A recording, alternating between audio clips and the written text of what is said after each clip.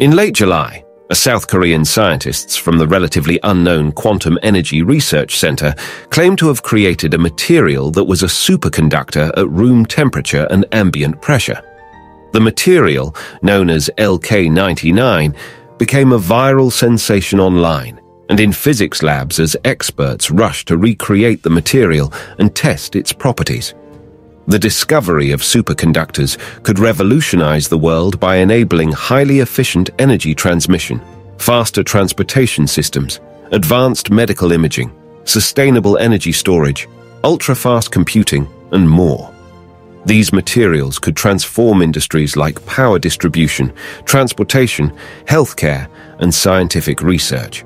But unfortunately, in a recent study, scientists found that LK-99 isn't a superconductor after all, and is actually a less efficient conductor than copper at room temperature.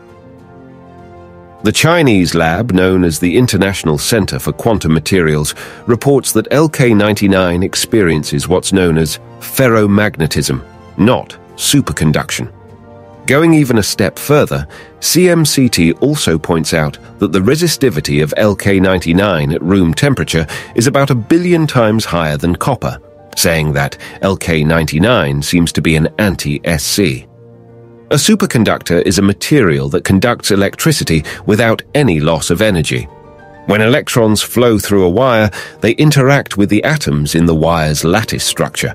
This interaction causes resistance, which leads to the loss of energy in the form of heat. Now, in a superconductor, something magical happens when it gets really, really cold. The electrons start working together in pairs, kind of like holding hands. These pairs can move through the wire without bumping into the atoms, so there's no heat created and no energy lost.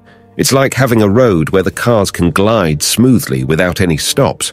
So, if the newly discovered material LK-99 is not a superconductor, does it mean that we are still a long way from making a breakthrough in superconductor discovery? Well, finding a superconducting material that works at room temperature and pressure is not the main objective of scientists. For centuries, scientists have been trying to understand how and why electrons in superconductors behave differently.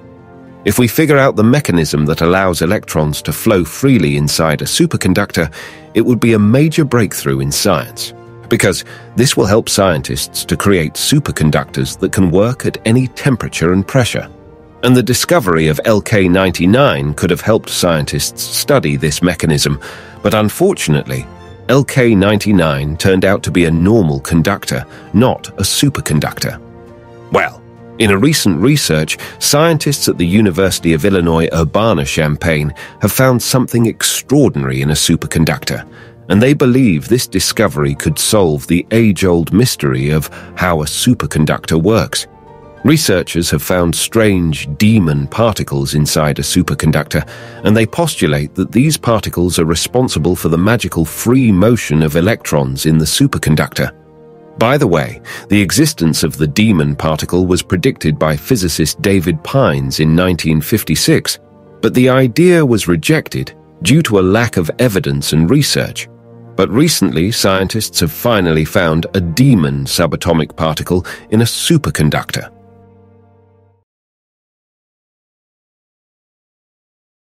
Normally, electrons in solids combine with other electrons and lose their individuality.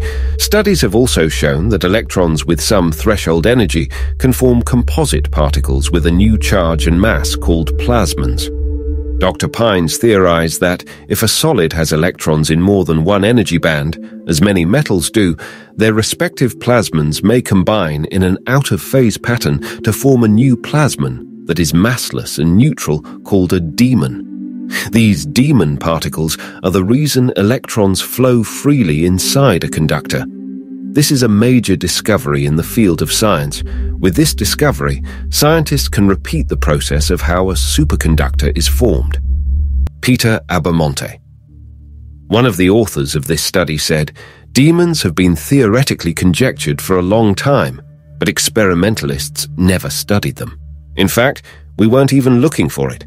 But it turned out we were doing exactly the right thing, and we found it." The team argues that it was no accident that they found this serendipitously.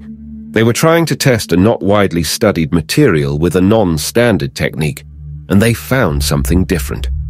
Well, in the future, we will know more about this discovery, and we hope that this discovery will help scientists to create a superconductor at room temperature and ambient pressure.